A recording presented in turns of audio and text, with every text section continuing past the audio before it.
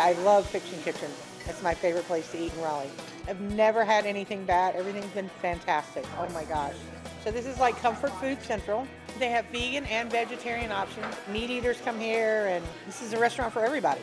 You could probably do a poll in here right now, and I would guess that 30 or 40% of the people in here now are omnivores, but just have fallen in love with Caroline's way of presenting food and cooking food and coming up with these dishes that a lot of people are attracted to and enjoy.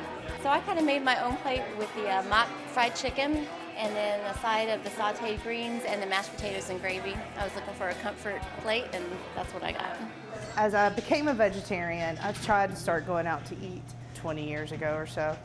At that time, the only thing I could get when I went out to eat was a salad or steamed vegetables or maybe a portobello mushroom. And I just started playing with cooking because I was determined that that wasn't going to be all that I was going to eat. We do a lot of Southern comfort traditional meat dishes that are reinvented in a vegan way. And so some people can't believe that it's not pork or can't believe it's not chicken. So it's like a fictional experience to them. We are also going to plate the ever popular chicken and waffles. That comes on a waffle that we make every day, and then we take our fried chicken product, we marinate it, and then we dredge it with a combination of secret spices. And then we drop it in the fryer and it's nice and crisp on the outside. We steep a little agave with some mint, and that gets drizzled on top just to bring that freshness out. We're gonna show you the fried oyster mushrooms. We wanted to mimic a coastal feel with this.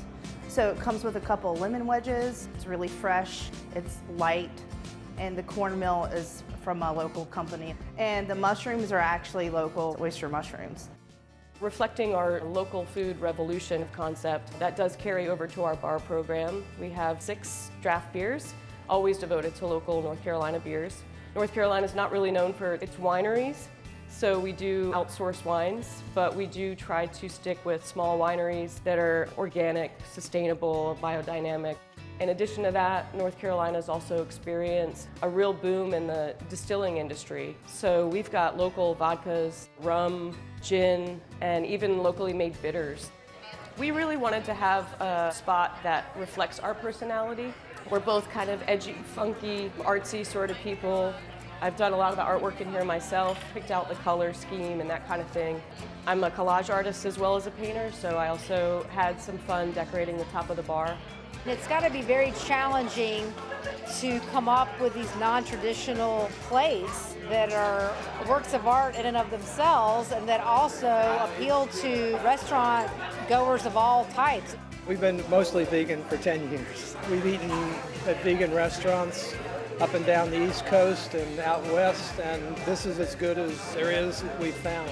There are quite a few dishes here that I think mimic very much an on-the-board diet, and one is in their barbecue.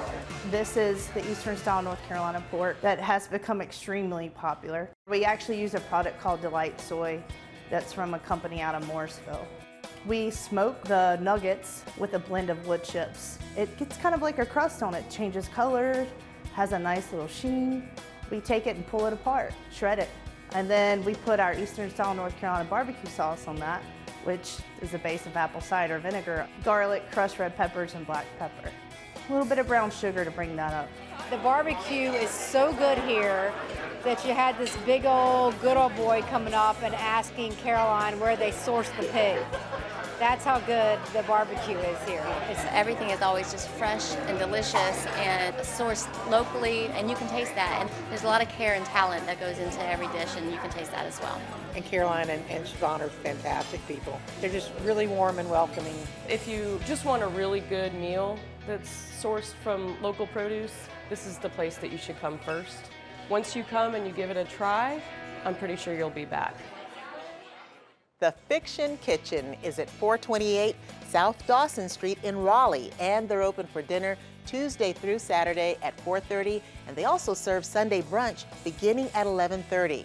For more information, you can call them at 919-831-4177 or go online to thefictionkitchen.com.